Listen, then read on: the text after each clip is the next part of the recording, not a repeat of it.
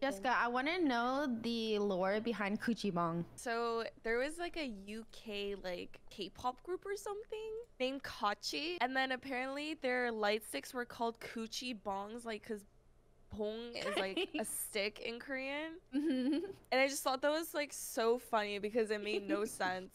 And it sounded really inappropriate. So that makes a lot more sense than like. Yeah, it's not what you guys think. Wait, That Coochie Bong just means dildo. I was thinking like a dildo, like a like a yeah, like a lot stick, of people. You know, very interesting. Y'all get your mind out of the gutter. That's what I'm saying. My mind is always in the gutter.